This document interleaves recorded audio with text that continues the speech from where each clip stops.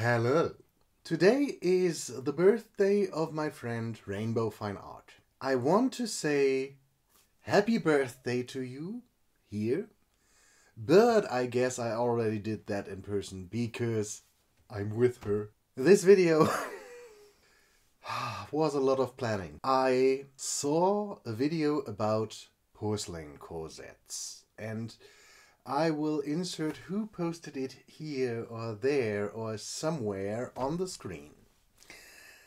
But I loved the idea and I thought that would make a great corset for a ballerina. Because Rainbowfineart has a thing for ballerinas and ballet and everything around it. So I decided the birthday doll that she will get needs to be a ballerina in a porcelain corset. And I made a sketch. What a surprise. Can you see it? I hope you see. No. It is a little bit bright, but I hope you still can see the sketch.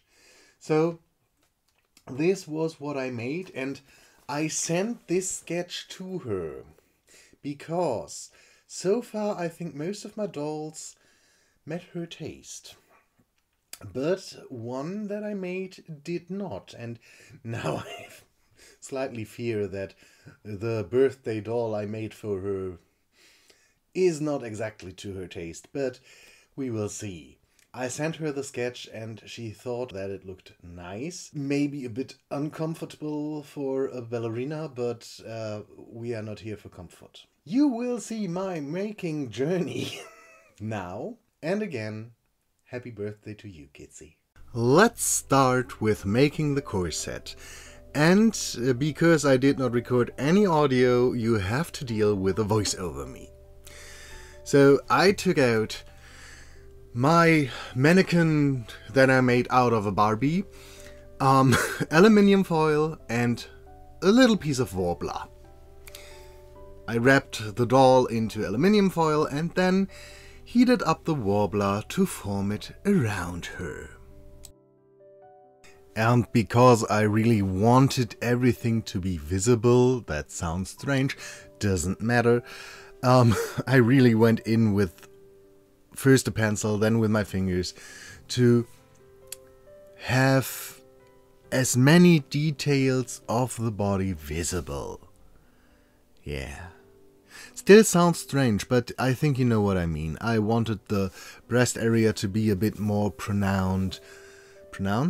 You know.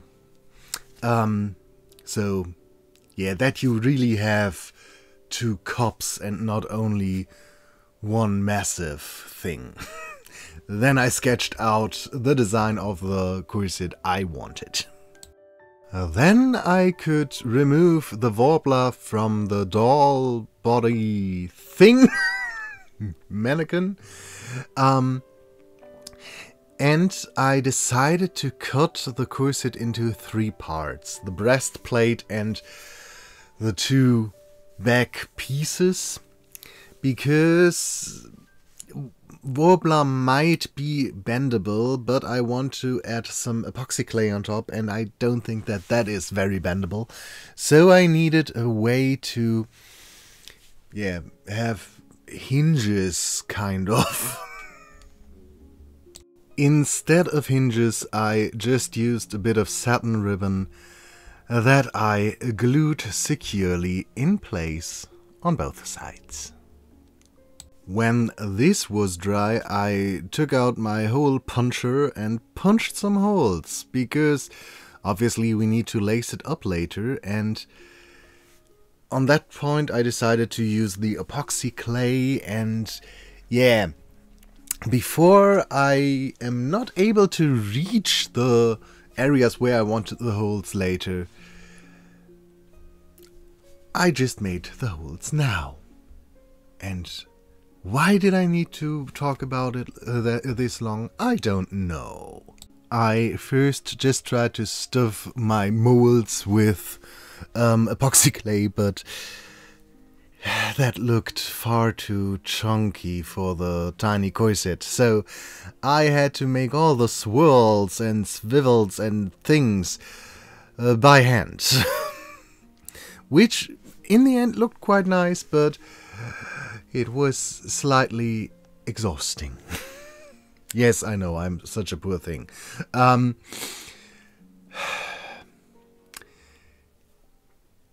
It turned out really nice, but it was a lot of detail work. So if you feel too clumsy for that, look for a smaller mold. It took quite some time. After the epoxy clay was cured, it was time to paint everything. I used 3 different shades of purple and a teeny tiny bit of white. And after I covered everything with 2 layers of this, I then needed to do 2 layers of silver for all the sculpted parts, just to give them a little bit more depth and, yeah, make them stand out a bit more. It was finicky. I had to touch up everything purple again, but doesn't matter. In the end, it looked quite nice. I was able to put the glaze on top to make it as shiny as frickin' possible. So that it really does get at least a little bit of this porcelain feel. I needed to bedazzle the whole thing. So I took out my rhinestones, and mainly the bluish purplish ones and some smoky black ones or grey ones, and placed them, let's say, as sparsely as possible, but as much as I thought was needed. I really do think this is something you have to do as you feel in the moment. Instead of a simple varnish, I used a nail polish. It was a gel-like top coat, so you could let it dry normally and didn't need any UV lights or something like that. But it is still quite shiny and looks rather juicy. 2 coats of that, and yeah, the base was done. It was time for everything that dangles. For the strappy, dangly, glittery bits on the sides, I took out nearly every purple-ish bead that I had laying around, on top of some silver ones and some clear ones, and I went through my whole bead stash. And yeah, that was the result. To get the beads to attach to our corset, we obviously needed a thread. I just used a simple white synthetic thread. Of course, a nylon thread, a thicker one, would have been more sturdy, but I suspect that this doll will not be played with that much. So I put the beads on the thread and then put the thread through the hole in the corset, and then put on some more beads and some silver charms for good measure, just to make everything feel whimsical and slightly over the top. You may notice that in the original sketch, the tutu was, slightly teal at the bottom. This was supposed to represent a gradient, and I thought I could achieve this gradient by just painting on the tulle with alcohol ink, alcohol markers. Yeah, that was a fail. The only result was that the fabric became quite sticky. Ta-da! With our corset looking quite nice, We now need the rest of the costume, which means we need a tutu. I made one according to a tutorial by Nete W. This is basically a romantic tutu, and I stitched that together because I want to try 2 different ways of dyeing this, because as you see in the sketch we have something more teal. And yeah, this version will go into the dye little by little by little by little, sink down more and more and more and more and more and more until it is fully dissolved for, I think, 5 minutes.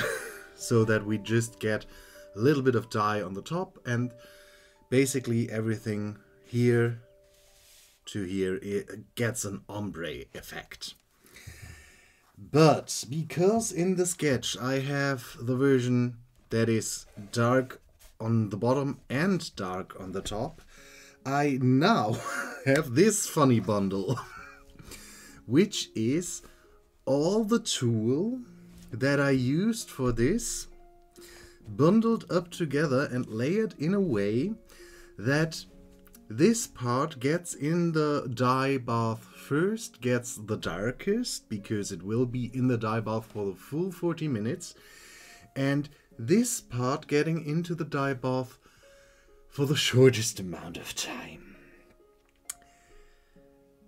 Full disclaimer, I never dyed synthetic fibers before.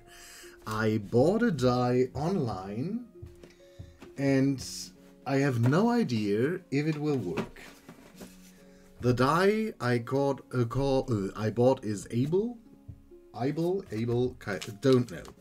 I already measured out 5 grams of it together with 10 grams of salt. I hope that it is the right measurements, and basically these 5 grams I measured would be enough for 125 grams of fabric. These two are only 13 grams. So I prepared some other fabrics to go in the dye bath just to try it out. We have some synthetic, we have more synthetic, we have some cotton, we have the bathrobe material, and yeah, we have a lot of stuff. Yeah, so that is the step we will go through now. It is the next day, and we have some results. We had this white cotton. The result is quite okay. I think that we still have some white here in it is because I did not spread it out enough, and so that is my fault. And this is just, it's still a little bit wet. Then we had a thinner cotton, which is more of a blouse fabric batiste, a rather thin one. The result for that is this. We have another cotton, but this time it is towel-like material. I made the bath robes for my dolls out of this. It is still very wet, so maybe a little bit darker than it would be normally. The, I don't know, curtain fabric that I tried to dye, which ended up, let's say, tinted. There is a difference, and it is visible, but it is not that much of a difference. Then I tried to dye lace, because yes, the dye says there's no way you can dye stuff like that, synthetics, but in the end it was right. It is also a teeny tiny bit tinted, but it is not that much. And now we come to the really interesting parts. I had bought a bunch of tulle, and this was labeled as tulle also, but I don't think that it is, and it is very stretchy. And it is made of polyamide as well, but there was something happening. Not exactly the color we were looking for. And all of this builds up to the reveal of the tutu. And the fabric is polyamide also, or the material, so you might already have an idea where this is going.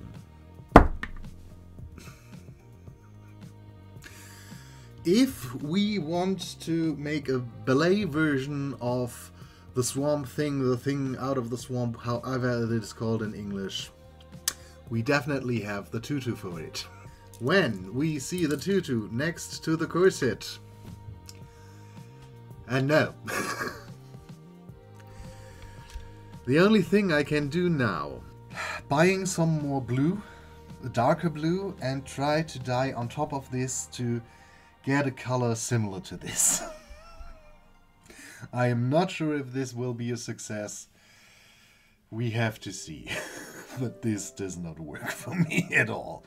Otherwise, I have to make another white tutu out of the few bits of fabric I have left. Obviously, the result was terrible. Lucky for me, I already had this tutu made, and now I show you how. I am going to stitch everything together with the sewing machine, but I will take you along the ride.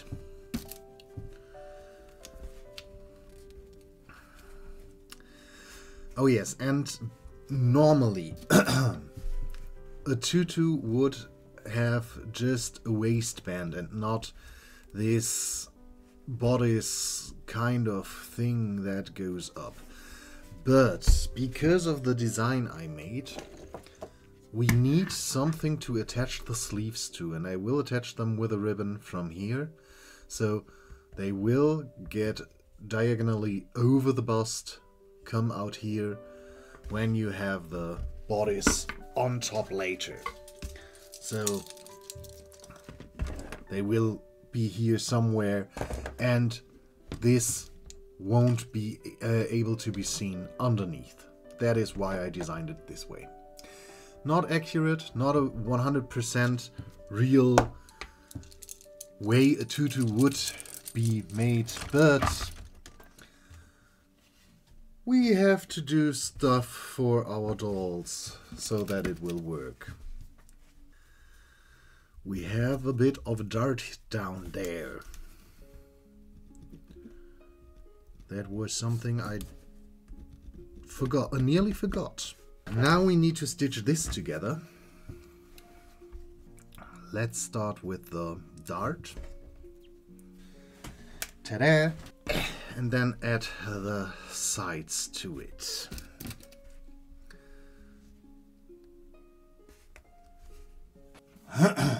So this is where we are now. Everything is stitched together, and once secured with a zigzag stitch, first we need to hem the leg hole. You know what I mean. Because we have to close the crotch later, and for that this has to be hemmed already, otherwise we are not going to, or we won't be able to hem that anymore.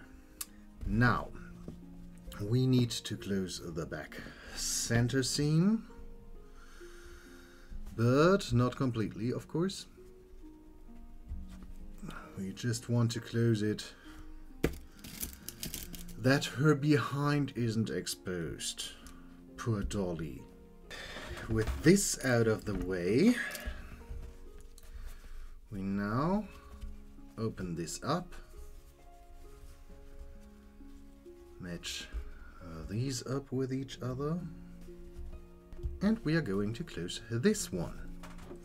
Now we just hem everything. And now we need the tool and put layer after layer after layer on there.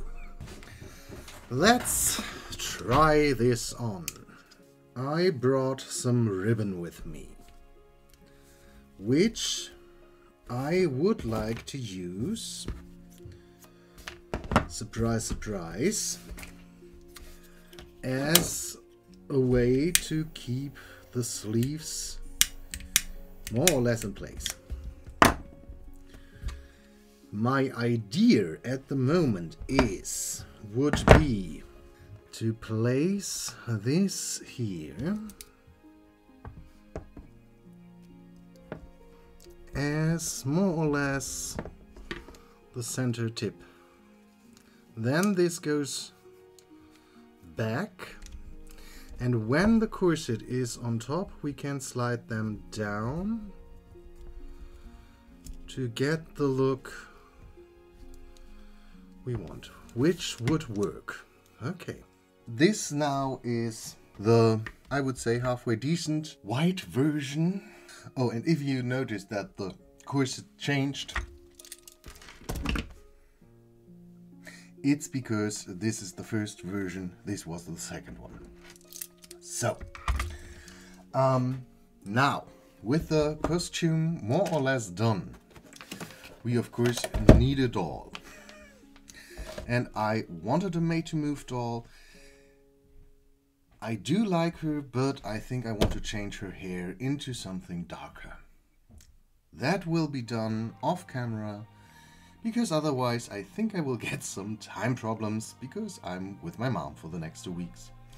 So, you will see her unboxed, cleaned, and with new hair later. So, 3 layers of MSC later, this is where we are. I want to sketch out the face, and for that, what color will we use? We should use something fairly light. So, the idea I have is to give her slightly closed eyes, halfway closed eyes.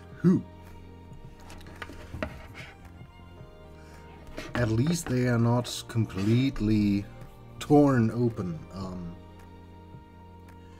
And I do think she will look disastrous until the moment we are gluing on her lashes. Because without them she will always look a little bit smug, I think. She isn't supposed to look like that. She is supposed to look very gentle and very nice and regal and, yeah, like a fantasy queen. So the goal here is to have later a nicely blended, quite pretty girl. What a surprise. Isn't that always the goal? Yeah. I want her to look slightly down, as if being concentrated. And I think a ballerina would have to concentrate. So I think that works. I think we are on our last round of repaint, because I already like her quite much. Quite a lot. You know what I mean. So, now in the last round, when I go in with the black, I'm going to close her eyes a little bit more, because they are still quite open. Ready for some lashes. And I already boiled her feet and bended them. So we already have a more ballerina-esque banana foot. Picking up the lashes with clumsy sausage fingers is not very nice. First, I will put her stockings onto her, and I just made them. Oh my. I just made them. They are not as great as I wish they would be, but at least she has some. Next step, the tutu. Yes, I stitched them up too high. Now we need to cut them open a bit. Otherwise she won't fit in. So then let's sew her into it. Here we have the tutu. Arms up, my dear. And here we have the corset.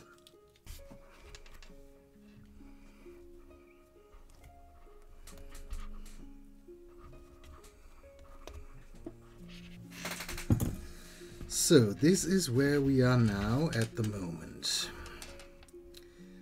As mentioned, we still need the shoes, and we have to make her bun, and we have to cut the lashes. But at least we now have an idea how she might look in the end. And I do think we can be quite happy with how she turned out so far. The ballet shoes need to be special. We have our pieces of warbler, some satin ribbon. I have no idea how this will work, because I will take these shoes for the bottom sole, and these shoes will be covered with some aluminium foil. Then I will try to make the toe box, and when all of this is done, one or two of those and the toe boxes, we need to cover the toe box with satin, having something that goes around the back of the foot and on the top of the foot. And yeah, it will be interesting. I don't even think that I will be able to do that, but I will try. So my only way of watching for references was going on the internet and searching on Google, and it looked like most of the point shoes were cream colored, while the tutus and the pantyhoses were very white. And yeah, let's say this was my way to deal with that. Maybe we should make this a bit shorter. That is why I decided to go with those more cream-colored shoes. But yeah, that does not even show up. This is the wrong color. This is the right one. Yeah. So, I'm not sure if anything I said so far did make any sense so far, but let's not think about that anymore.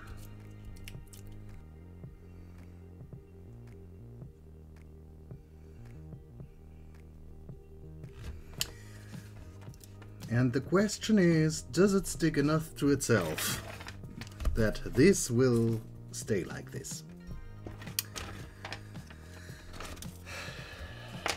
It's an attempt. It's an attempt.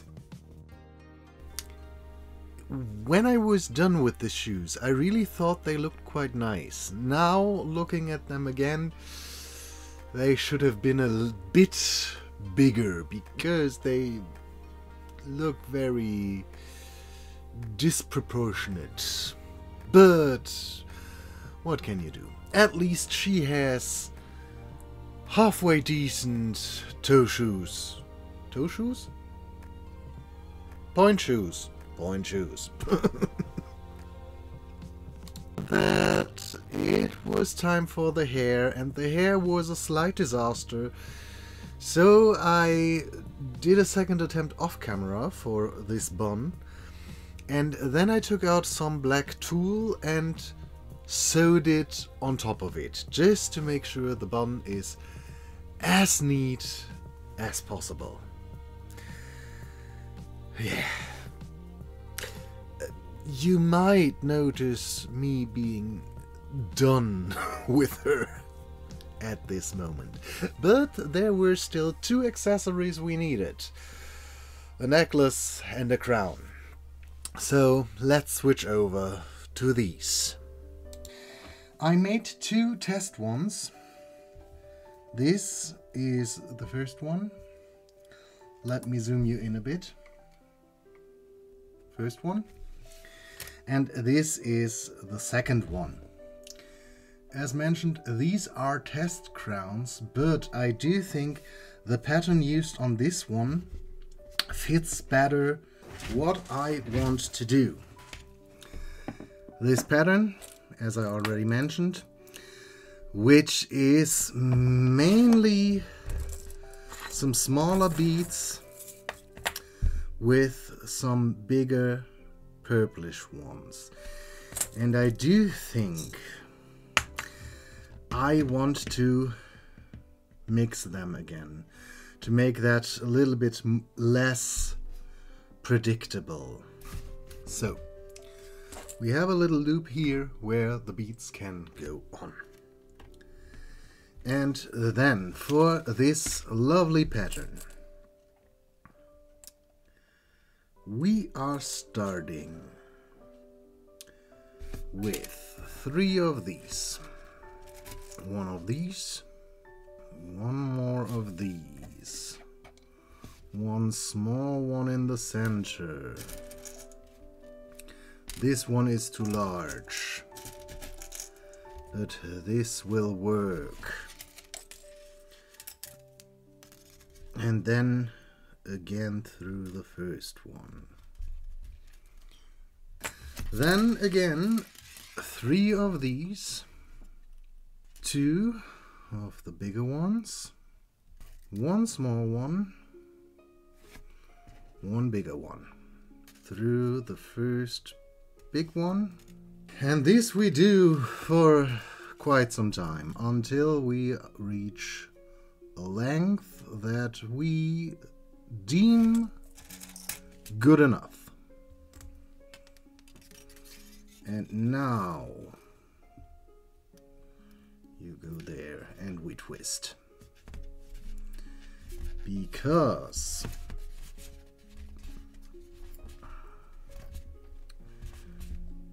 we need some height.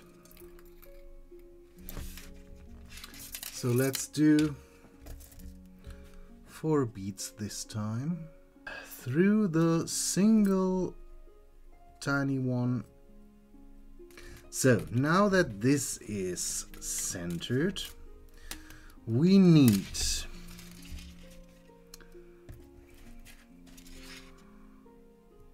1, 2, 3, 4, 5 and 6. Okay. This one is the center one.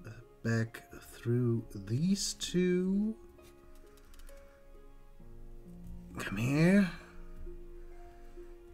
You stay there.